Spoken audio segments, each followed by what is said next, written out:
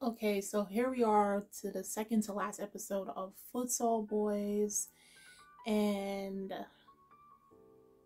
I kind of expected what they were going to do, show a flashback about the relationship between Sasaki and Nagato.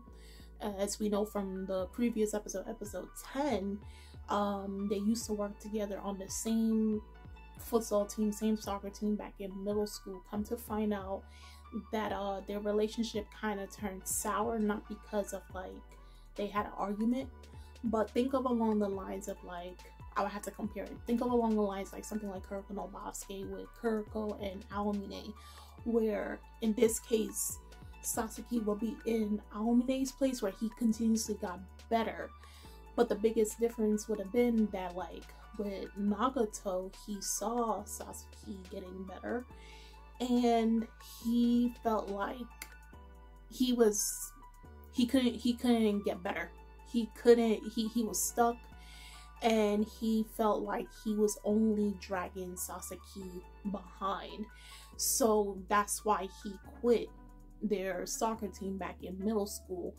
And then Sasaki is, continuously having this dilemma because the one person who he was able to pass to basically quit on him, walked out on him, and now he brings that to his new team in high school with Haru, who reminds him consistently of Nagato. Now, personally for me, I would have preferred it if they did this in the middle of the season instead of the last, because nothing has changed. They're facing against Albert now. We had that flashback in the beginning of the episode, but it doesn't change anything about Sasaki's character. It doesn't change what's currently happening. He's only able to pass to all his other teammates except for Haru. He doesn't give him no explanation, saying all he said is, I'm not going to pass it to you.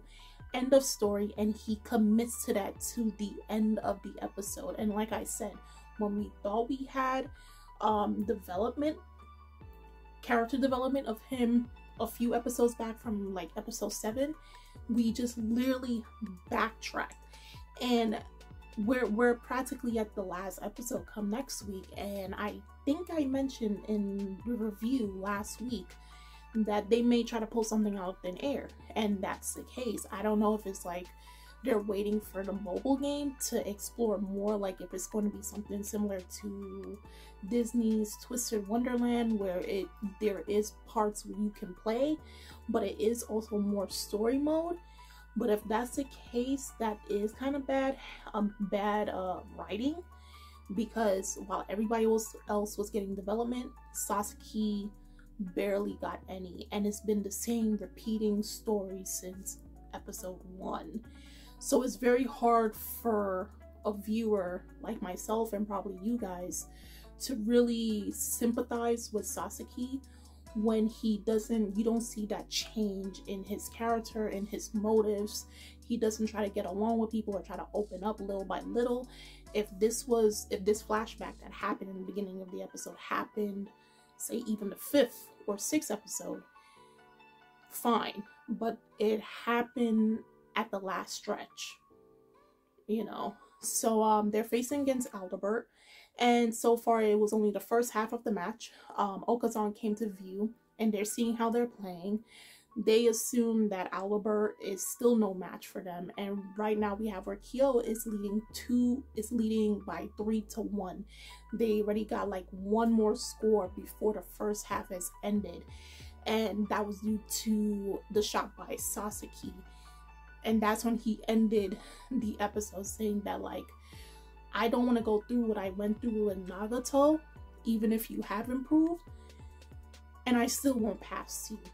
Just reasserting what he stated previous episode ago and previous weeks ago. So it's just at this point, like I said, we expected improvement on his part, and we were about to get that, and I'm kind of disappointed. Because I expected more from Sasaki's character, and I don't know if they're gonna wait till the mobile game to explore more, and this is just more like condense everything into 12 episodes just to get a feel for it, and then you move on to the game. But you know, I don't know, I was expecting something, and the flashback didn't help to fix anything. So we can only hope for what's going to happen in the final episode. I do have a feeling they're going to make it miraculously. Haru is just like, no, we need to work together, we're on the same team, I don't know what's your deal with Nagato, but I'm not him, and miraculously Sasaki is going to pass him somehow, one way or another. I do have a feeling they are going to beat Aldebert by next week, and then because now it's like one step before they hit the nationals, so this is the semifinal. So next week I am 100% sure it's going to be nationals, and then they're going to end off where they're about to face Okazan, and that's the end of the season. But yeah, that's just my predictions. I could be wrong. They can twist some stuff around by next week's episode and completely blow my mind, or I don't know. But yeah, not much has changed again with Sasaki's character. The flashback came a little too late, and we can just only hope for the best come the finale next week. So guys, do tell me in the comment section below. I know this review was very short, but there wasn't really much other than, okay, probably some parts like Aldebert with Kusanagi, I forgot his name, when he went on the U8 team with our captain Tsukioka.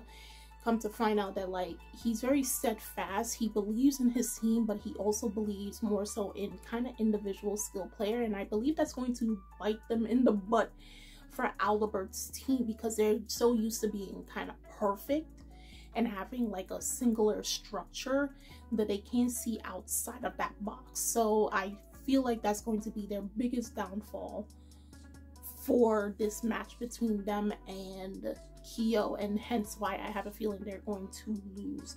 So again, guys, do tell me in the comment section below on how you felt about this week's episode of Futsal Boys episode 11. What do you think is going to happen for the finale episode? How do you feel about Sasaki's overall character for the entire season? The links are in the description box, so you guys can go check that out. Now I'm keeping channel of Anime Legends, and I will see you guys later. Bye!